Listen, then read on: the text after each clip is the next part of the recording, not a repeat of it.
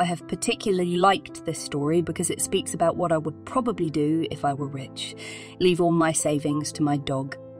In fact, today we talk about the story of Leona Helmsley, an American multimillionaire who left her entire inheritance to her dog Trouble. A small Maltese weighing only 3 kilos or 6 pounds, if you prefer. But let's start from the beginning. Who was Leona Helmsley and when did she meet Trouble? Hello guys and welcome. If you would like to hear more historical gossip, then just click on that subscribe button. Now let's start today's video. Leona Helmsley was born on July 4th, 1920 and passed away on August 20th, 2007. She was an American businesswoman primarily known for being the wife of Harry Helmsley, a real estate tycoon. Leona Helmsley achieved success in the business world, becoming known as one of the most influential women in the United States, particularly in the real estate sector. Her wealth and fame were mainly acquired through her real estate investments and entrepreneurial activity. Leona didn't have any biological children, except for one with 4 legs. Trouble entered Leona's life in 1999 when the dog was already 2 years old. Before being adopted by Leona in 1999, the Maltese belonged to one of Leona's nephews. Leona took the Maltese from her nephews after the death of her husband Harry in 1997. Initially, Harry had expressed the wish for Trouble to be taken care of by one of his nephews.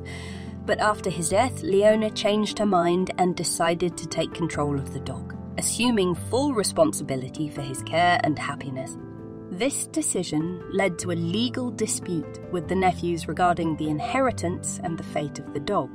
In the end, Leona obtained custody of Trouble and decided to include him in her will, leaving him a considerable sum of money. Upon her death, Leona had indeed decided that the money bequeathed to Trouble would amount to $12 million, while her nephews were not included in her inheritance. After Leona's death in 2007, Trouble was entrusted to the care of one of the nephews, who received a bequest of $100,000 to take care of the dog. Upon Leona Helmsley's death, her estate was managed by a group of executors and trustees. Among these trustees was the Helmsley Charitable Trust, an organisation Leona founded for charitable purposes, which received a significant portion of her estate. Additionally, the control of the estate and its activities, including Trouble's share, was entrusted to a group of financial and legal professionals tasked with following the provisions of her will and ensuring that her wishes were properly respected.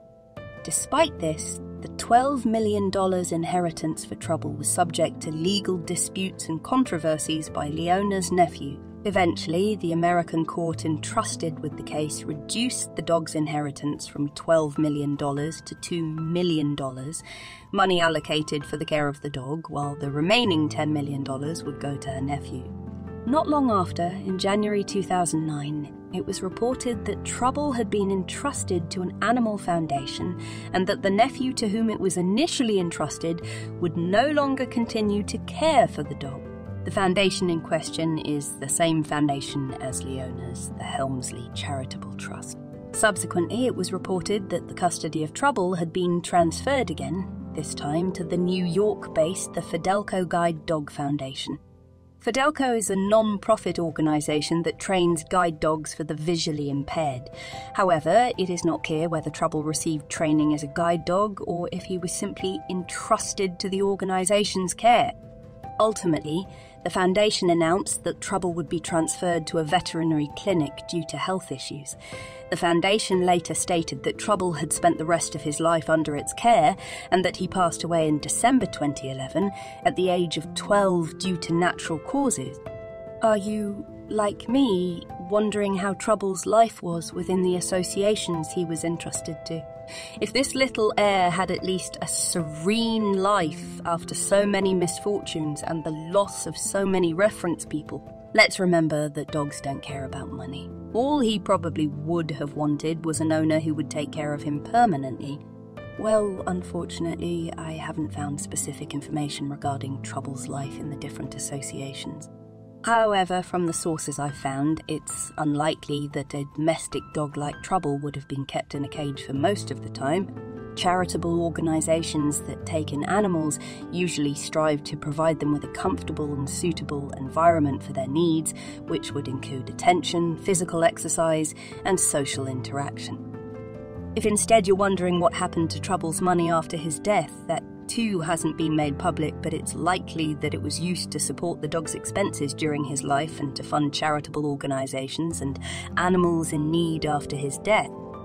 This story has made me reflect a lot. At times it intrigued me, at times it outraged me.